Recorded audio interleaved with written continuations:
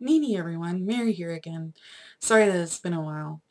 Work has been pretty hectic and my schedule is not as open as it used to be. So I guess, you know, for the most part, I imagine most of you go through the same thing. And, being, it was like 5 months I was like I was not doing anything. I was, after AmeriCorps and then getting into the job I'm working at now, it's a wide gap and you can forget how how much work fills up your schedule. So I haven't had a lot of free time to do side projects, especially something like this.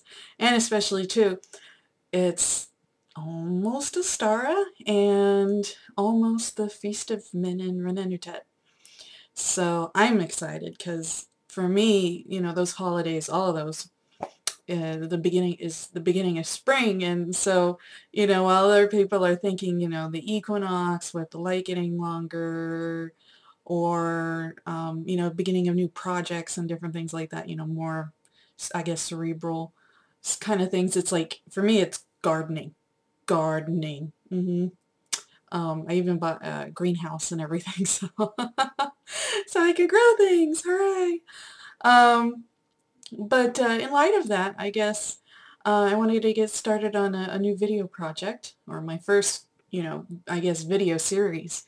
And this is going to be about plants that the Egyptians use, whether they held them sacred in a religious context, or, they were important, maybe crop or or for medicine or anything like that. So uh, this is the first one. And I'll have a little presentation following this little introduction. And this one, the very first one, I think I decided was going to be about the Egyptian lotus. So without further ado, here's my little presentation on the Egyptian lotus and what the Egyptians did with them.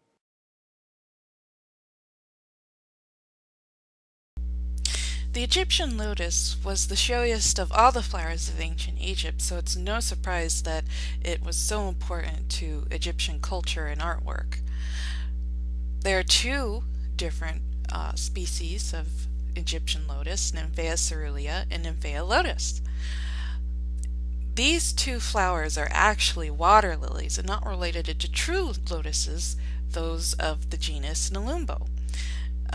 These types of lotuses, these true lotuses, did not appear until 525 BCE.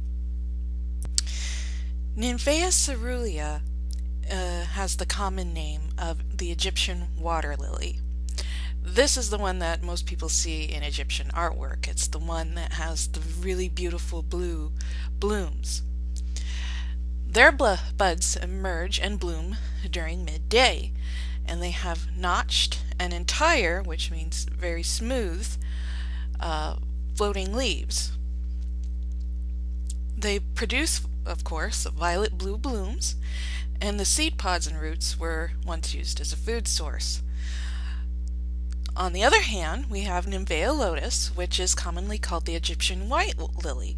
This one has wider and flatter blooms than the Egyptian water lily, and opened at dusk and stayed open throughout the night. And they have what's called dentate margins, which is the edge of the leaf kind of has a toothy appearance. So they have a very stark contrast, and it's very easy to tell one from the other.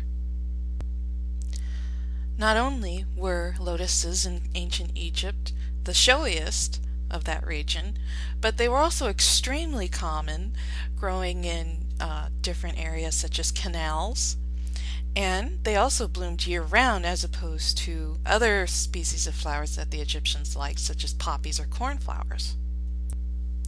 The ancient Egyptians had very many uses for both species of lotus. It was very common to use it for decorative purposes.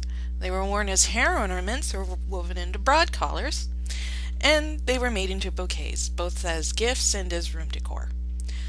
They were also used very oftentimes as perfume, as, in ancient days, sanitation wasn't what it is in the modern day, so they often used lotuses to mask bad odors, much as in the medieval times when people would have perfume-soaked handkerchiefs to sniff when they were going, say, past a trash pile or something. And obviously both the flower and the oil was made for a personal perfume for, scenting yourself. It was also very commonly used as a medicine. There are many remedies that use lotus for jaundice, constipation, hair loss, and fevers. Even one remedy has a person or a patient being submerged in a bath with lotus oil because it was believed to be very cooling. It was also very commonly used as a food. The root was eaten raw or cooked, but most often cooked, and the seeds were ground and used in making bread. Most people recognize the lotus being used in spiritual matters. It was very important in different creation myths, especially if anyone recalls Ra emerging from noon inside of a lotus.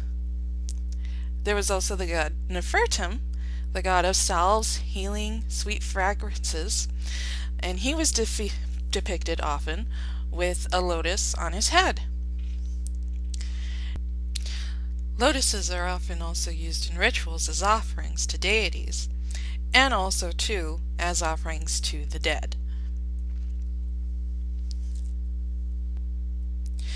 Since the Egyptian blue lotus was open during the day and the Egyptian white lotus was open during the night, we can often use those colors to determine when different rituals had taken place. There are some instances, especially with Nefertiti, conducting rituals where she's holding a white lotus, which would mean that she would be conducting these rituals during the evening when the Egyptian white lotus was blooming. The two lotus species don't experience the same distribution that they used to in ancient Egypt. Overcollection and stable water levels in the Nile have created a lot of habitat loss, but they're still cultivated. In fact, the white lotus is actually naturalized in Louisiana and Florida.